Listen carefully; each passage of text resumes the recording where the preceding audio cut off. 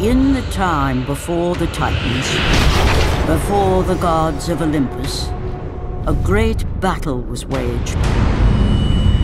The wrath of the primordials.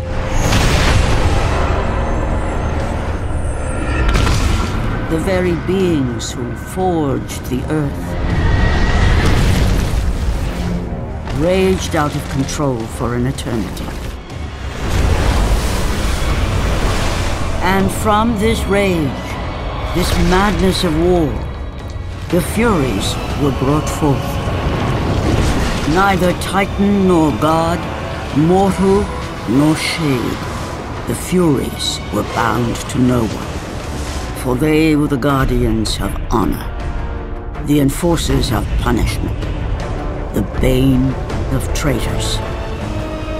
When Zeus came to power, he found he had little to fear from the sisters.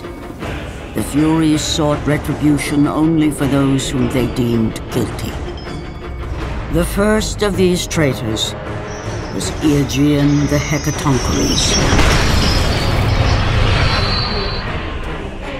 When the brute pledged a blood oath to Zeus, only to later betray the king of the gods, the Furies were quick to take action. The sisters relentlessly hunted Aegean, and upon capturing the creature, tortured him without mercy. For the Furies believed death was too kind for this oath-breaker. Aegean the Hecatoncheires became an example to all.